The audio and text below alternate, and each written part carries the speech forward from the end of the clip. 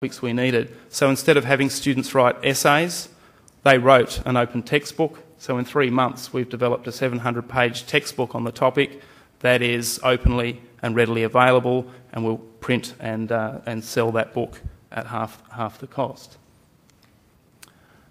Then the third example, Lee, do you want to come up at this point?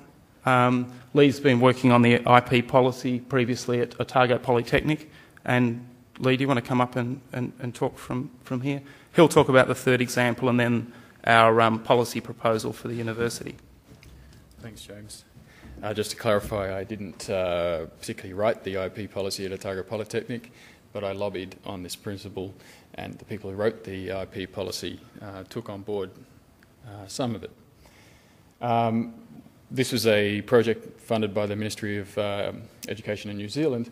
We wanted to somehow come up with a return on investment to quantify what return there is for an academic or a lecturer at the Polytechnic who understood intellectual property in terms of open practice, but also used the popular social media to practice their teaching and, in some cases, their research. We figured that it cost us $4,000 one-on-one training with staff member to understand how to use the internet to a sophisticated level, and through savings and gains they returned $8,000 in the first year.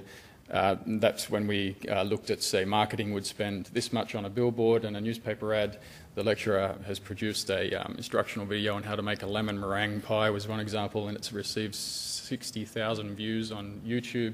So we just made a correlation between how much marketing spent to get cars not looking up at the billboard driving past compared to people actually clicking and watching the YouTube video, giving feedback, suggestions, and actually other universities and polytechnics contacting that particular school and talking about a collaboration and student exchange project. Okay, so the Open UC proposal is in progress. It's made up of 4 components, one of which I'm going to talk about today, which is the IP proposal.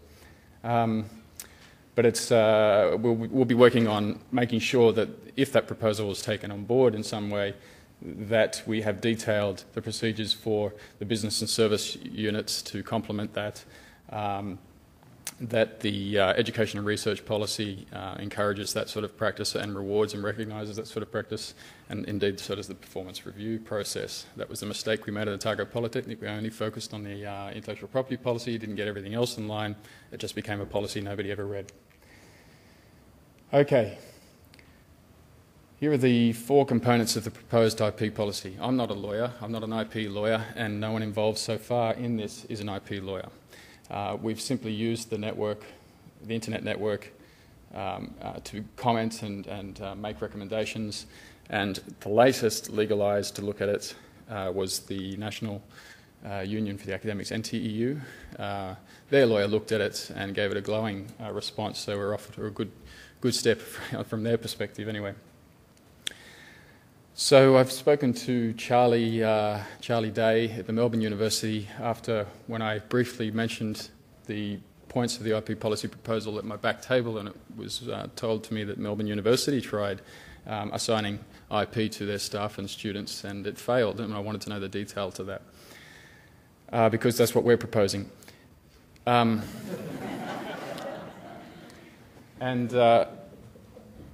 I think if the thing I've struggled to understand is that if a university or any other institution claims ownership over the products or knowledge that's generated by their employees, then naturally, if I was an employee, anything I came up with was in the shower, at home, when I was on holiday. I didn't do it in my work time, especially if I start to get into a bad relationship with my supervisor. And I don't think you need to look far to find those sorts of examples or conversations. And also, I have more than I currently work at the University of Canberra for a little over 1 year now, so I bring with me a whole bunch of contacts and knowledge and products and ideas, and so I'm not sure if I would have to surrender all of that. So I'm not sure that the institution claiming the rights of the IP generated simplifies the process, unless, of course, your only people you're dealing with are only employees and have been working on their projects 100% of the time under your institution. So apart from the bad will that it might generate to make such a claim, I think to invert it and to say all staff own their intellectual property is a good gesture, particularly for an institute like the University of Canberra, who's only just making steps towards research.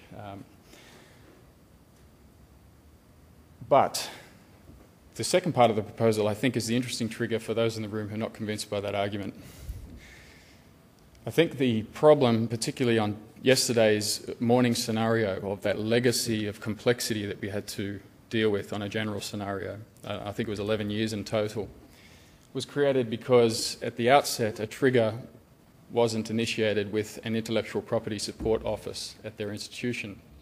That was only occurred at the end of the process, or when somebody realised they might have had a commercial entity in hand, and then they went and contacted their intellectual property office and then unfurled all of that complexity they had to untangle. So what we're saying is that if you use the University of Canberra as a platform to publish your intellectual property, a lectern recording system, a learning management system, which is an online website thing, we'd have to find out the detail of this. The default is to Creative Commons attribution. That awards the university able to take a copy, anyone else is able to take a copy. It affords us a lot of opportunity gains, such as the one I mentioned with the Otago Polytechnic, getting contacted by other institutions to talk about collaborative and student exchange projects. But if there's a problem with that, then you opt out. And that opt-out is the trigger to the Intellectual Property Office. And I think that would potentially solve, or at least give the Intellectual Property Office more accurate triggers to then go into an intervention with their academics. How the detail of that, I mean, one example is that the screen interface is when I'm uploading a video to YouTube, for example. This is one suggestion we've made to our IT department.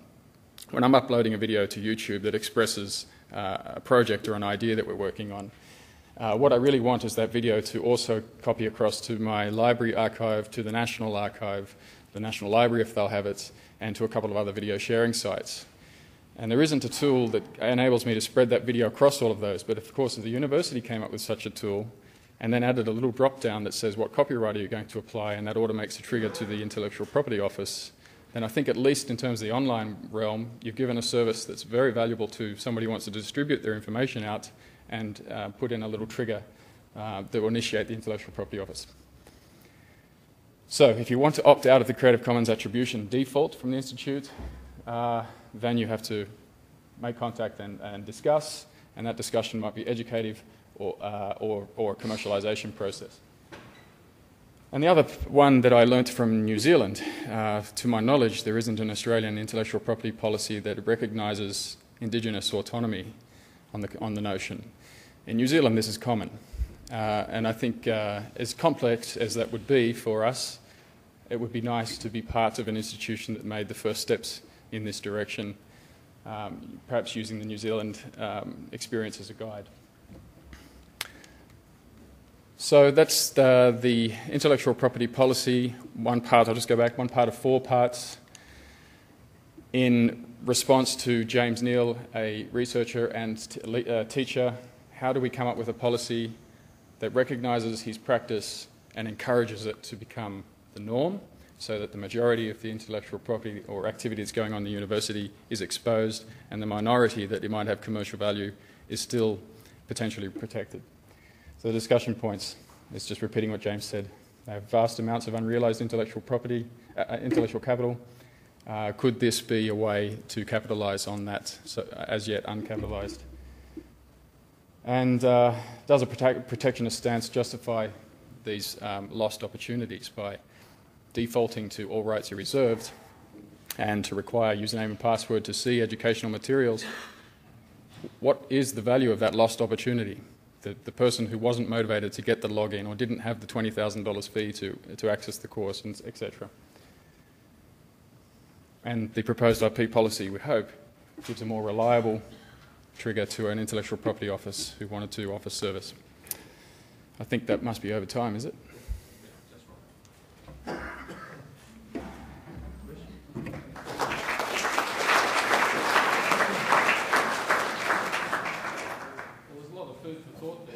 Questions for James?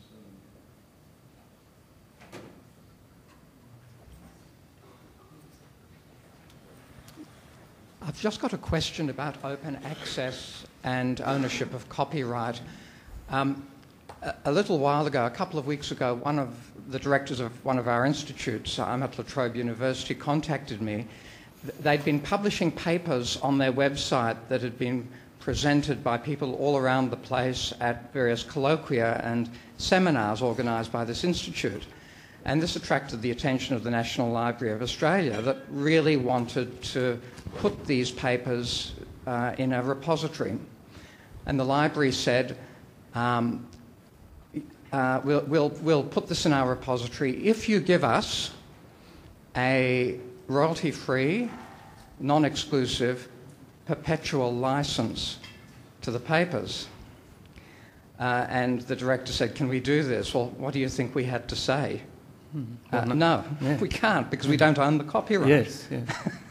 You have to go and ask every one of these people, every one of these authors, to either give you a license or the university a license or assign copyright before we can help the National Library put this on open access in its repository. That was a National Library requirement? Yes. It'd be interesting for us to look into, because I would imagine that they're moving in a similar direction to the federal government kind of licensing. I guess it's those kind of points of friction which cascade right down and eventually becomes kind of gridlock in universities, and doesn't encourage the entrepreneurial and intellectual kind of spirit that ideally should be up and down the corridors and around the campus. So I didn't know about that. A question regarding the metrics for your research outputs, because if you go open source, is there anything where you're thinking of how to get this into the ERA system, for example? Because for my knowledge, this is quite outside of the normal metrics how universities get rewarded by the government for research output. So it's a really important thing how to consider that. I'm guessing it's only a matter of time before we see more sophisticated metrics come in, whether it's website hits or that sort of thing. I mean, at the moment they're relatively primitive. It's number of publications and, if you're lucky, citation rates, but I don't know that even citation rates are really registering yet in performance reviews and so on. But yeah, we would hope that we could get far more sophisticated metrics, not only about how much access, but about what kind of access people are making to the material. Okay. Well, can I ask you to again thank James and Lee for